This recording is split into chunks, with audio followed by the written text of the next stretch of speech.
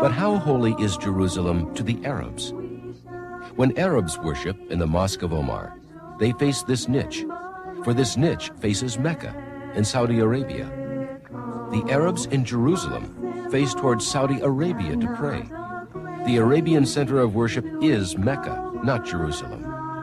To the Jews, Jerusalem always was and ever will be the center of their worship.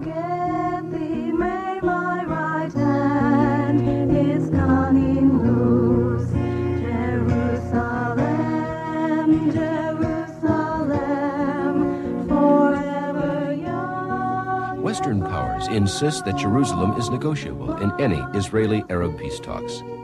Jerusalem is not negotiable. Archaeology and history confirm Jerusalem is in the hands of its rightful owners. Remember Zechariah's prophecy.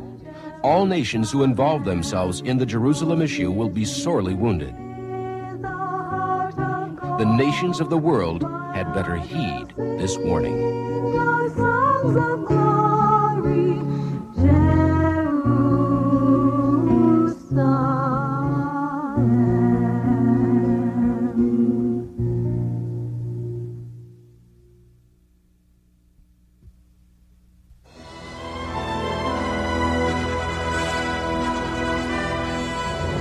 The Israelis are determined that their state will never be destroyed again.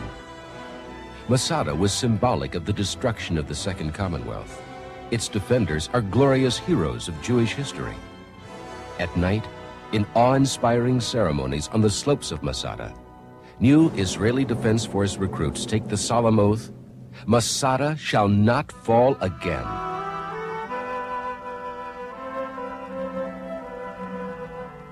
They have kept their oath. The IDF has fought 5 brilliant wars and emerged from the Lebanese War, rated the 4th strongest military force in the world. But the Jewish people are weary of war. Israel wants peace. Camp David proved that Israel is willing to sacrifice much for peace. They gave Egypt the whole Sinai. This made their southern border very militarily vulnerable. But they were willing to take this chance for peace. They gave Egypt the Sinai oil wells, which had supplied 75% of their energy needs. This played havoc on their economy, but it was a price they were willing to pay for peace. And still the world asks Israel to give more. Israel asks, what have the Arabs given for peace?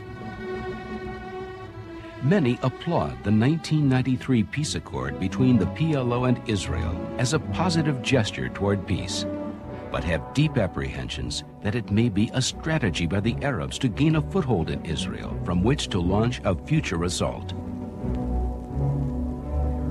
Arab military sophistication is on the increase. Seemingly time is on their side, and despite the existence of so-called moderate Arabs, many still feel that the Arabs are intent on the destruction of the Jewish state. History has shown that world opinion toward Israel is, at best, fickle, and this raises the question of how long the United States will continue military and financial support. Can Israel survive the overwhelming long-term problems facing her?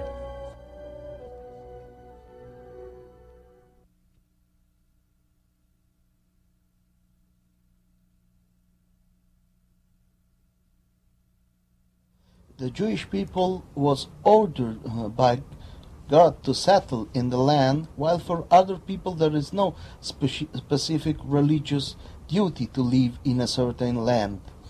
But another point that is interesting is that while the reality of the Jewish people is a known fact, the idea of a Palestinian people is something that was creating recently for political reasons. We easily admit the existence of an Arab people, but claiming that those Arabs who live inside the Israeli territory are Palestinians and that they form a specific nationality is something that has no ethnic or historic basis, but is just based on recent politics. Even in my opinion, Arabs have the duty, have the right to live in Israel, but of course, just like in every case, a Muslim must abide by the local law. So Arabs can have a right to live in Israel as long as they abide by the Israeli law, just like it happens to Arabs and Muslims who live in whatever part of the world.